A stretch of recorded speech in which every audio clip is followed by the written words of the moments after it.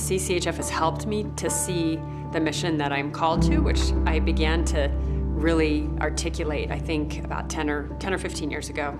I began to think about what is the essence of my mission at work, and it was to be a healing presence in the lives of people on the margins. And I feel like that's what I'm called to do. It's really here, that I have been equipped and learned about, Jesus' heart for the poor, biblical concepts of healthcare among the poor. I didn't know that Christian clinics existed really, except through CCHF.